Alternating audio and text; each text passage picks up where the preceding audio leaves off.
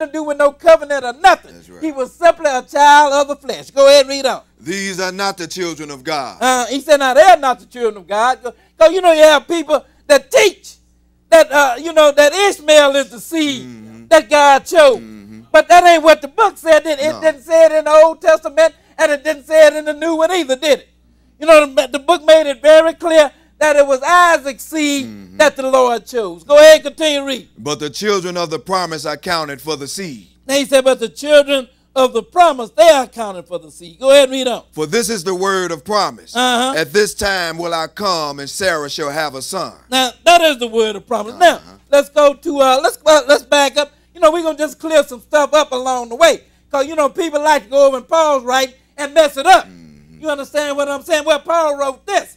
And what he said was not contrary to what we read in the law, was it? No, it wasn't. Now, let's go over and deal with this here in Romans chapter 4 now. And we'll begin reading at verse 1. Romans 4.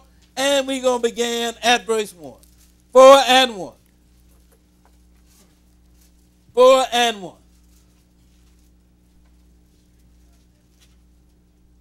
Okay, go ahead and read.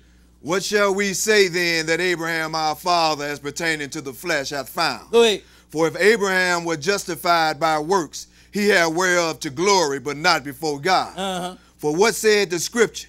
Abraham believed God, and it was counted unto him for righteousness. So now he just let you know, Abraham was justified by faith and not by works. But skip down now to verse 9 and continue to read. Go ahead and read.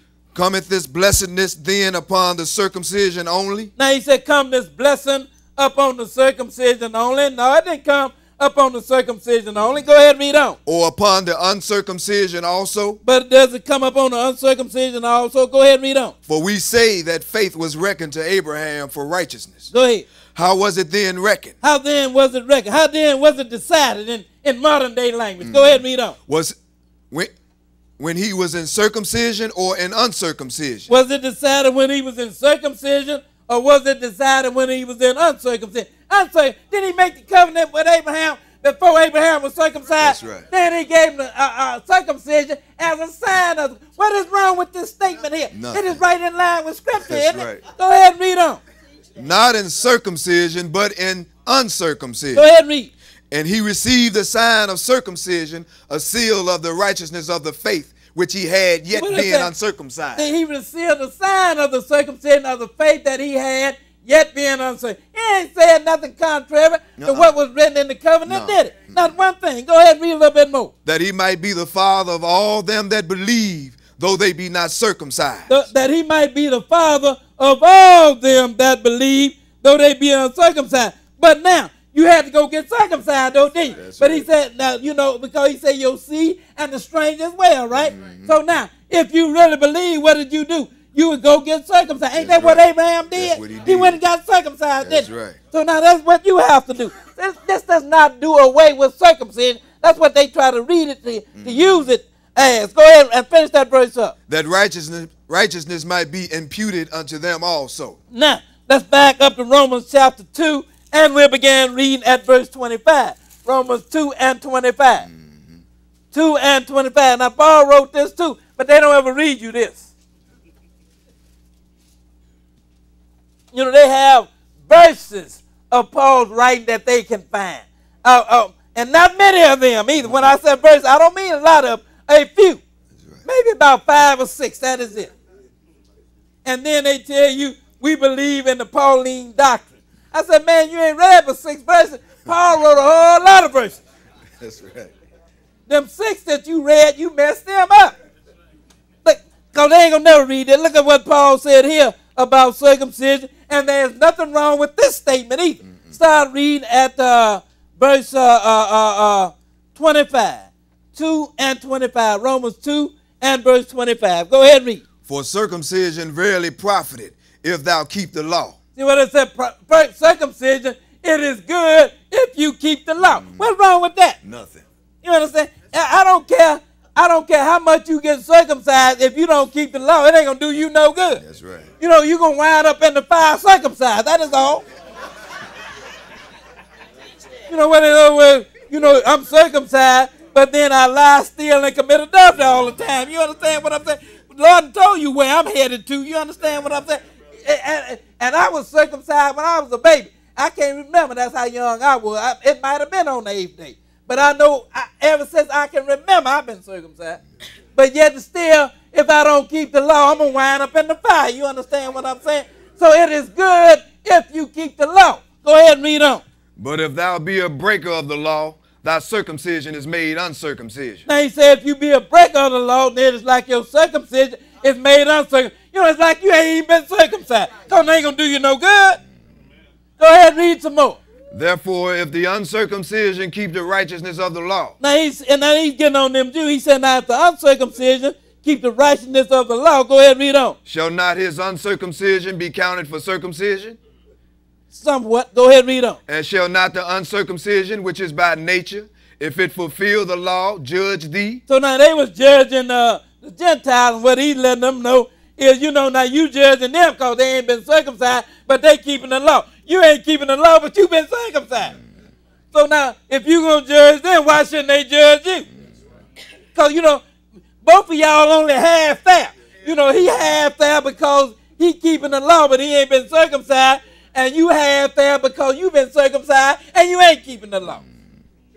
So both of y'all straddling the fence. So now how you going to judge him? If you going to judge him, then he can judge you too. Because you only half there, just like he is only half there. Go ahead and read some more. Who by letter and circumcision does transgress the law. For he is not a Jew, which is one outwardly, neither is that circumcision which is outwardly in the flesh. Now, you know, he is a Jew, but and he is, and circumcision is of the flesh, that is good. But that is not the main circumcision of the heart. Because it ain't nothing to go and get your foreskin cut. You understand what I'm saying?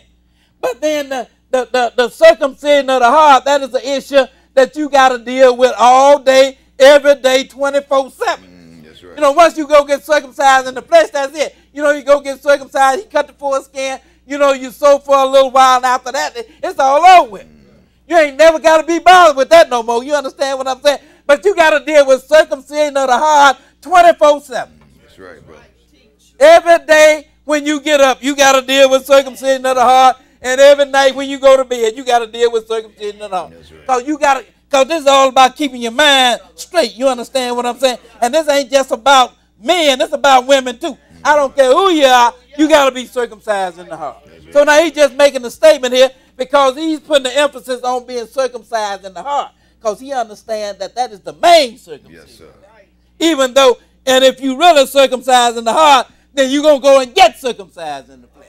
So now, he said, now, he is not a Jew which is one outwardly, but he is a Jew that is one inwardly and is circumcised in the heart. Go ahead and read on. But he is a Jew which is one inwardly, and circumcision is that of the heart, in the spirit, and not in the letter, whose praise is not of men, but of God. Now, whose praise is not of men, but of God. And circumcision in the heart did not start here. No. Well, you know where circumcision in the heart started at? It started in Moses. You understand what I'm saying? You go all the way back in Moses, and Moses told you about being circumcised in the heart. Paul didn't start it. You understand what I'm saying? Right. Moses started. Moses was the first one to use the term circumcision of the heart.